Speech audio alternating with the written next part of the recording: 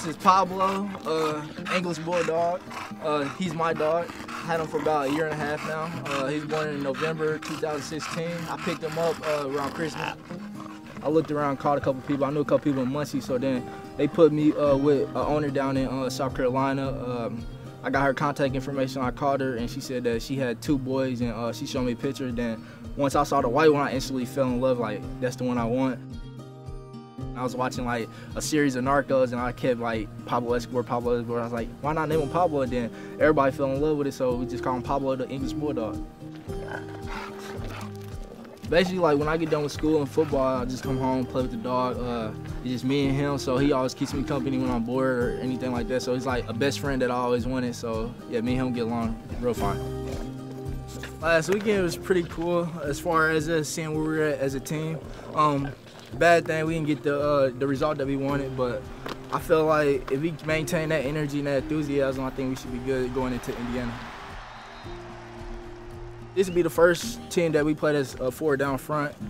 The first 2 teams have been like a 3 down, so it's been kind of confusing, like knowing what we're gonna do offensive-wise. So basically, we're gonna open up our playbook, do what we do, and play our game.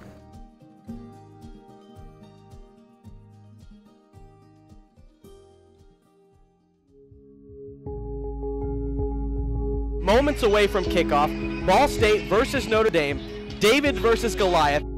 Ball State enters as David. They did it once before, but on the basketball court. Ball State can win it with 1 shot. Taylor Persons the basketball, backs down the rest of the defense.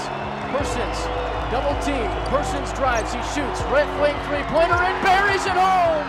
Taylor Persons gives Ball State a 3-point lead with 1 second left. You make sure they know we're here to compete for 4 quarters. You just never know. You tell me what you want this sentence to read. Do you remember on September 8th, 2018, when Ball State played Notre Dame, and we get to finish the rest of it? We get to finish the rest of it. And handoff goes to Armstrong, and he gets in, walks into the end zone. Notre Dame makes quick work of the Cardinal defense and gets into the end zone for 6. Neal takes a snap. Handoff goes to Huntley. He has a little bit of space on the left tackle, gets dragged up and caught. Snyder receives the snap. Kick is up, and it is good. Wimbush takes the snap, hands off to Armstrong. He's got a hole up the middle, breaks a tackle, bounces out to the left at the 10-yard line, going toward the goal line, and he's in for the score. Tony Jones Jr., with a quick score, 31-yard run. Handoff goes to Dunner, tries to quickly get to the outside, up to the 30, gets a first down and pushed out of bounds.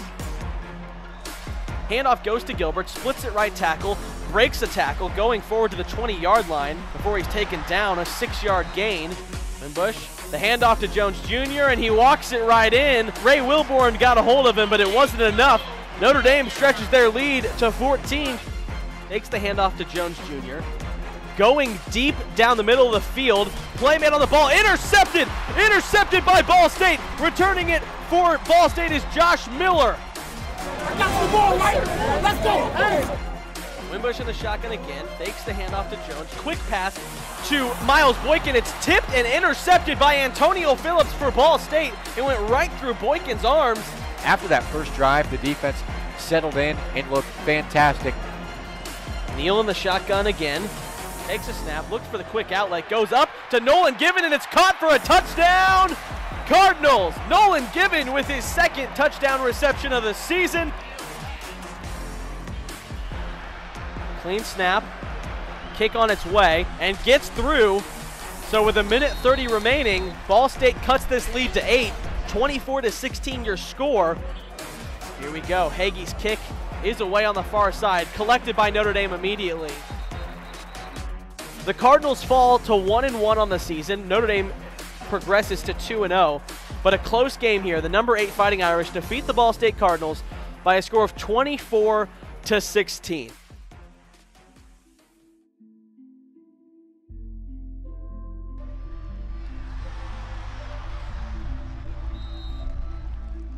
We thought we were going to be able to run the ball and get in some formations and give ourselves a chance.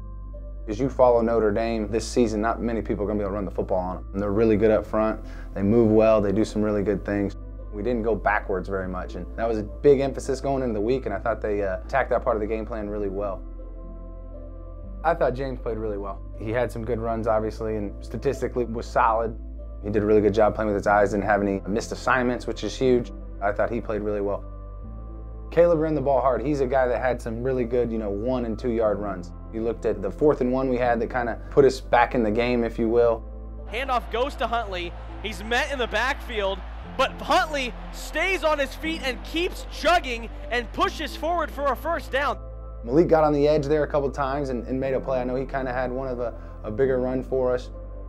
The handoff goes to Dunner, tries to quickly get to the outside, up to the 30, gets a first down and pushed out of bounds at the 32-yard line.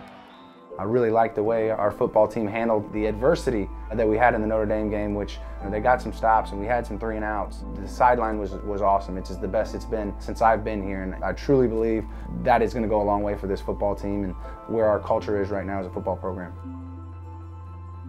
Good, go hit it. That's it, that's it. Our guys flip the script pretty quick, I think. Once you get into Tuesday and you start practicing and, hey, this is their defense, this is what they do, this is their players, their personnel, and here's our plan, because obviously your plan's a little bit different each week of what you're going to try to accomplish and what you're going to try to attack. So you can get their mind right pretty quick in moving on to the next week. 47 on the line of scrimmage, they're going to slide to him even though he's the will. I think more than anything, we want to get a win. It'd be great to go down and get a win against a Big Ten team. Don't think that we're not thinking about that. But at the same rate, it's that next game, and we want to prepare for it to win a big one.